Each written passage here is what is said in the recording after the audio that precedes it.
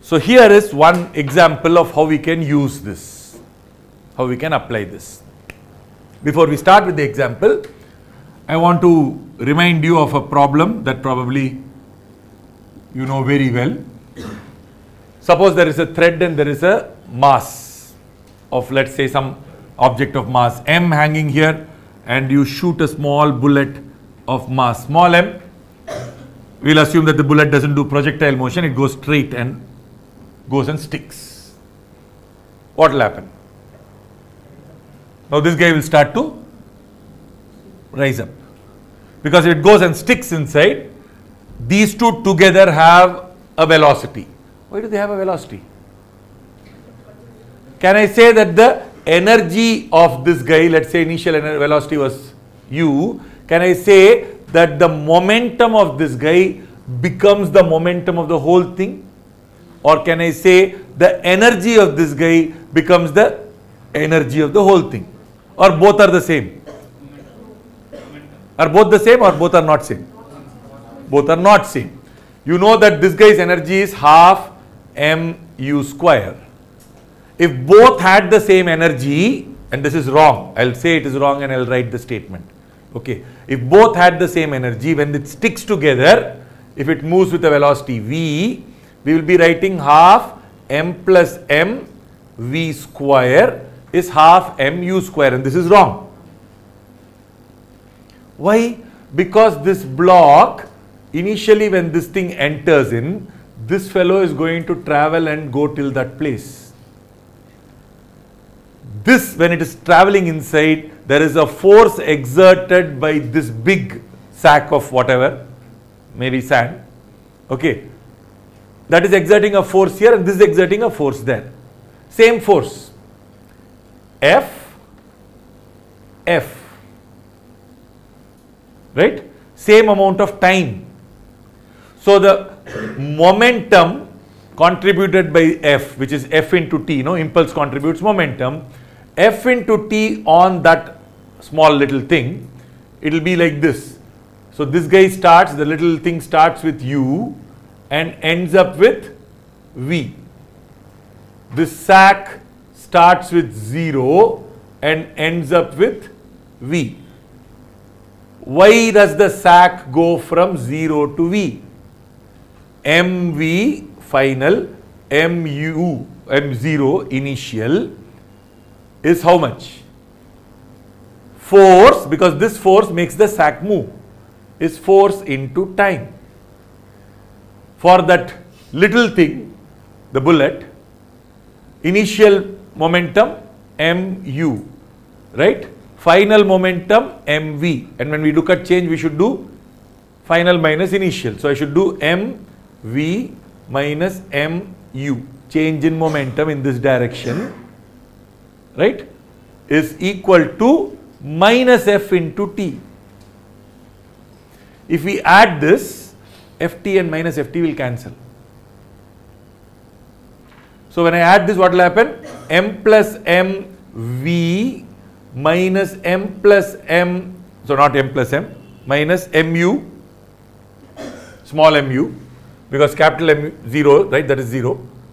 This is 0, which means I can write mu is equal to m plus m v, and this is correct. This is momentum conservation statement. Mu, this had 0, when they all moving together at the end, they are moving with v. So m plus mv is your final momentum, mu is your initial momentum. This is correct. Why is that wrong? Because like I wrote this equation, if I wanted to write energy statement, I should write work energy statement. Correct? The statement is not this, no? It is actually work energy statement.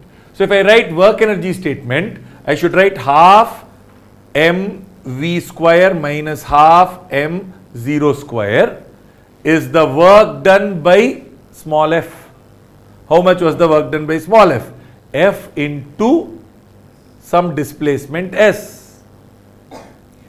This fellow has moved from somewhere here to there. This is s.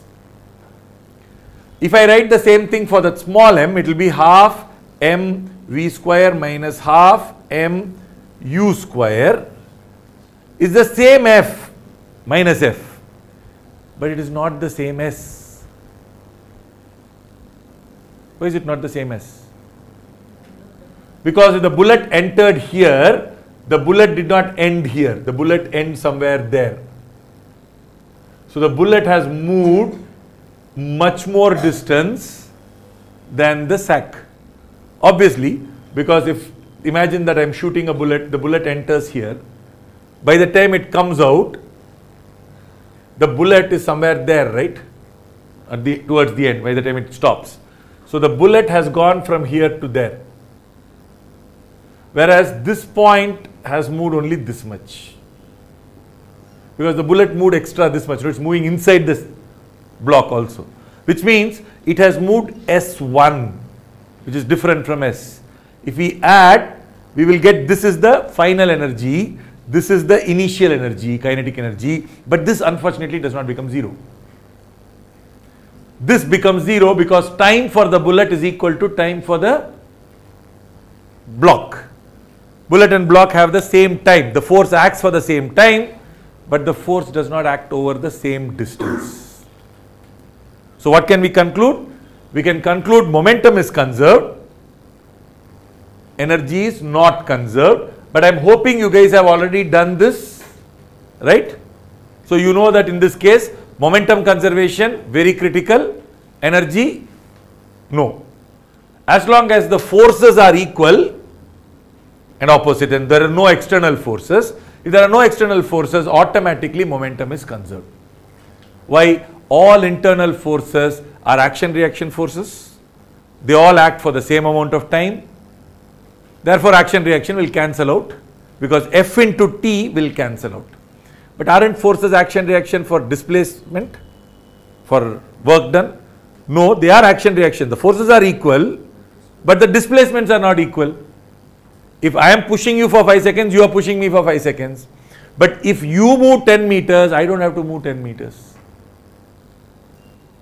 But 5 seconds is equal. 10 meters is not equal. Because I can move 2 meters, you can move 10 meters. So therefore, what happens is, displacements are not equal. So forces do not cancel out here.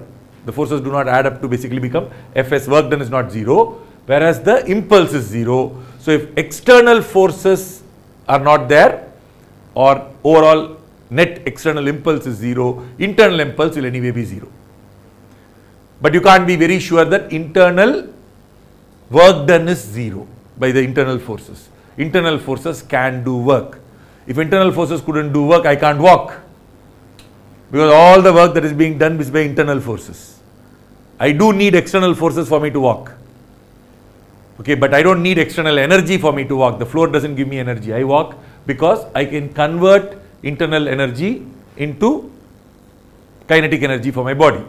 Because internal forces can do work. They can't give me momentum, but they can do work. Okay, they can give me energy. So I hope that idea is clear. The main idea that we use here is that when these two are colliding, this force and that force are equal and opposite. And this force and this force may be equal, may not be equal, we don't care. Okay, but these are not going to be very large. And the time for collision is almost 0. So that means the momentum contributed by the vertical forces here we are going to claim is 0. So horizontal momentum, anyway vertical forces won't cause horizontal momentum. So we directly use that idea to quickly equate momentum and continue. I hope the idea is simple and clear. Okay.